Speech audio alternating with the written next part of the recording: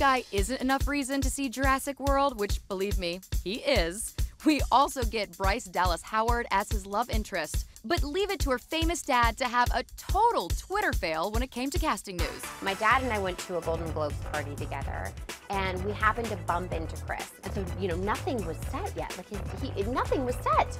He wasn't confirmed for the movie. My dad took a picture of us together, and then he tweeted, "My daughter Bryce and Chris Pratt co-stars in Jurassic World." He called me back and he was like, there's a lot of news outlets picking up on this tweet. Was it not announced yet? And I was like, no, it wasn't, Dad.